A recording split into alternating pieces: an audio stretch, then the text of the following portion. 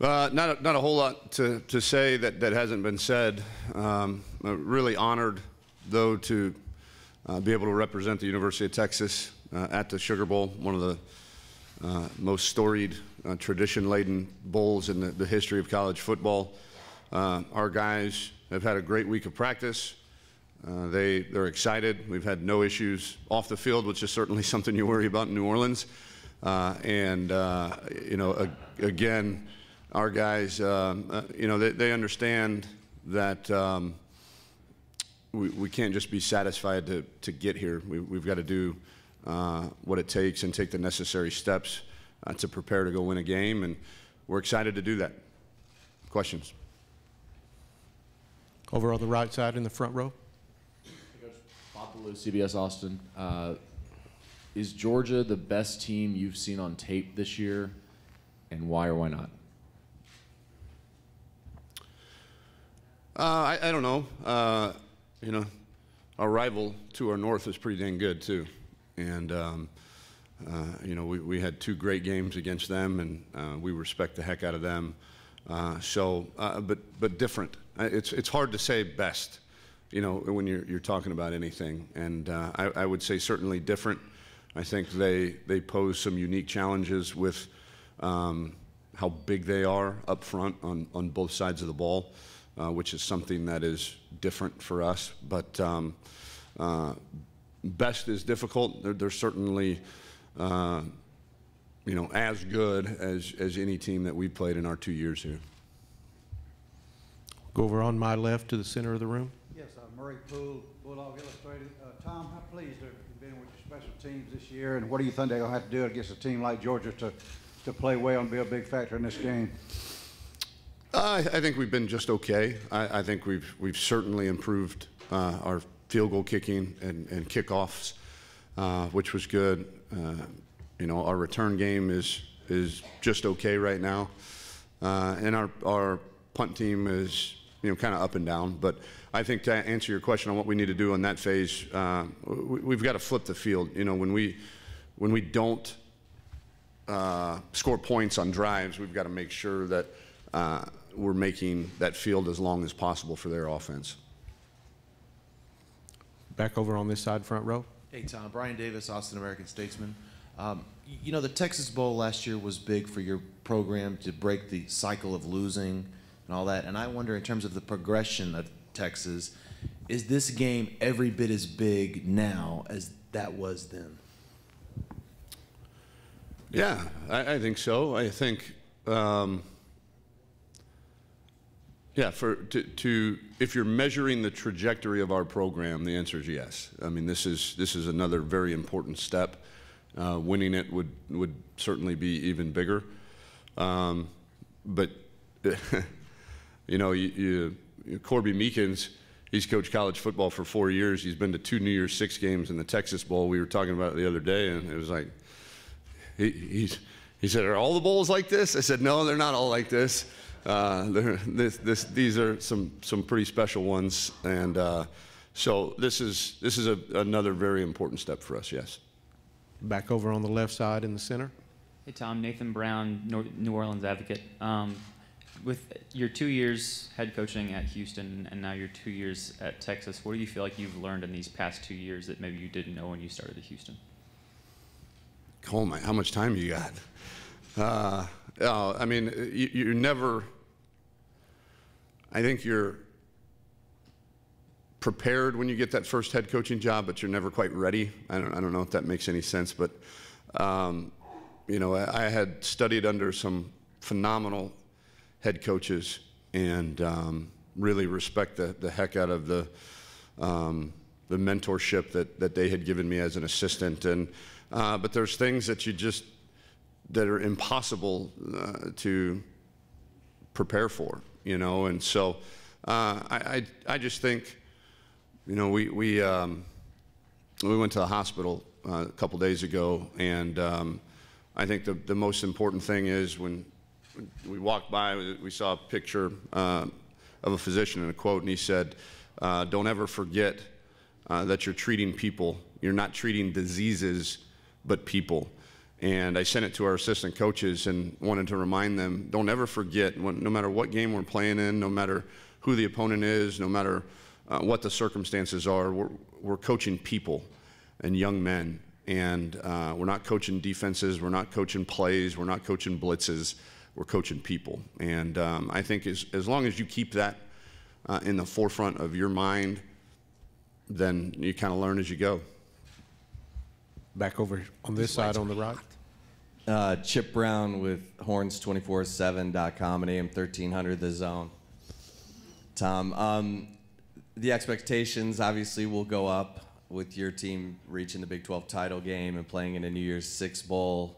I guess your comfort level with that going into 2019, and then any thoughts on Major Applewhite getting fired at Houston after just 2 seasons?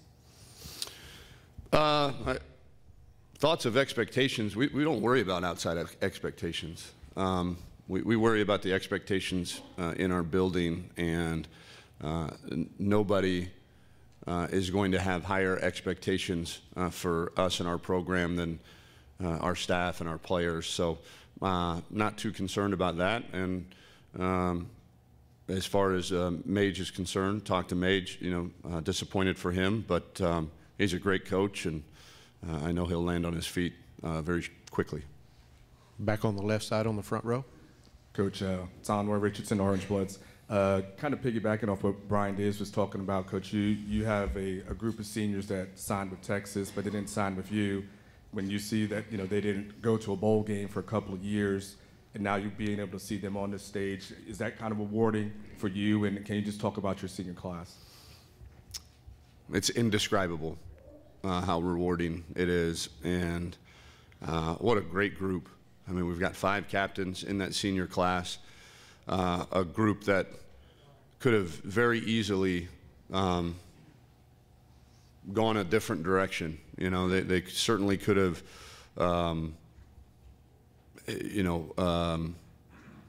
been defiant or disinterested when we got here, but they bought in. They're really important. And although, and I told them this yesterday, although they may not have the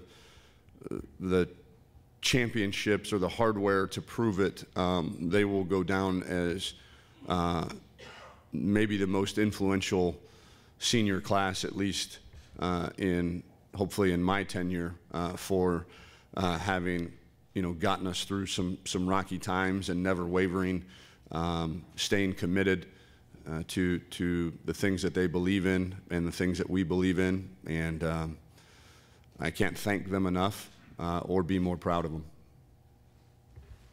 Right side front row. Hey, Tom, Roger Wallace, KXA in Austin. When you walk off FedEx Field, the confidence for Sam had to be wavering a little bit. What did you see in the growth mentally, physically, and his toughness from then to becoming an elite quarterback this year? Yeah, I mean, you said his confidence must have been wavering. I don't think it was. I think it's pretty hard to get that guy's confidence wavering. I think he understood, that we needed to play better. I don't know. He needed to play better. I needed to coach better. We all needed to relax and trust ourselves and trust the development. And so, yeah, our confidence in him, I know, never wavered. So I hope, I certainly don't want to speak for him, but I hope his didn't. And just his maturation has been phenomenal. I mean, you've watched the guy. If there's a more improved quarterback from freshman to sophomore year this season, I'd like to meet him.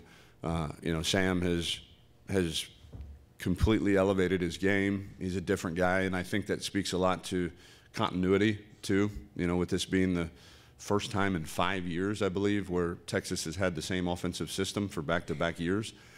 So he feels very, very comfortable in the system. He makes checks that, sometimes we haven't even talked about through the week of preparation. He just understands the offense, and he sees defenses as good as I've coached. And I just and then his physical toughness is something that the players really, really rally around. Stay on this side in the center of the room. Danny Davis, Austin American Statesman. Tom, do you have any injury updates, and how has Caden looked this week in practice? Yeah, no, Moro Jomo's cleared, so if we need him, he can play. Caden's looked great.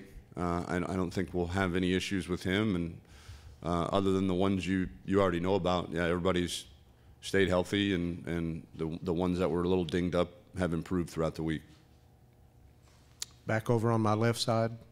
Tom, Josh Mixon from the Macon Telegraph. What's it say about the two programs that you and Kirby have where, Kirby can go into Georgia as far as recruiting goes and pull one or two guys, but you can also go into, or Kirby goes into Texas and can pull one or two guys, but you can go into Georgia as well? Oh, I think, that you're talking about two major national brands. You're talking about, both schools with the ability, because of the tradition, because of the history, I think because of the academics, because of the location of both schools and the attractiveness of both cities, I think allow us to go anywhere to recruit. Certainly, I know, I would imagine, having talked to Kirby a few times, certainly don't want to put words in his mouth, but he's going to try to keep the best players in the state of Georgia in the state, and we're going to do our best in the state of Texas as well. But if we need to go out of state to recruit, I think both programs, from a historical standpoint, have allowed us to do that because of the attractiveness. We'll shift back over on this side, front row. Coach John Hyde from Fox 7 in Austin. You talked about not being just satisfied to be here. Why do you think your guys will be able to compete with a team like Georgia when not a lot of people are giving y'all much of a chance in this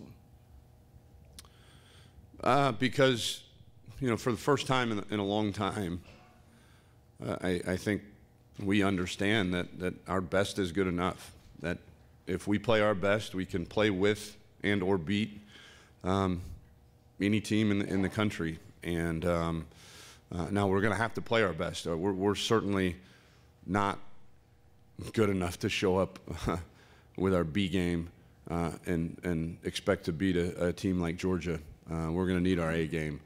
But I think our guys have proven to themselves that if we prepare the right way, we prepare the way that we know how to, and then we put that preparation into action when the ball's kicked off, that we're going to have a chance to be in just about any game. We have time for one final question over on the right in the back. Coach Dan Matthews, 680, The Fan in Atlanta. Go back to the first question about if Georgia's one of the best. This running game, is it the best that you've seen this year? The what? The running game. Again, different. I mean, when we played Oklahoma in the conference title game, they had gone, I think, 6 straight games of rushing for over 290 yards.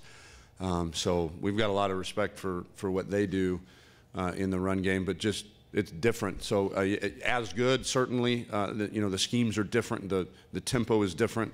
The one thing those two teams have in common are massive offensive linemen and really, really talented tailbacks, which usually equates to a pretty good run game. And we're going to need to play our best, I know, to even hope to slow it down. But different, but as good as any that we've played in our 2 years here. Thank you, Coach. Thank you.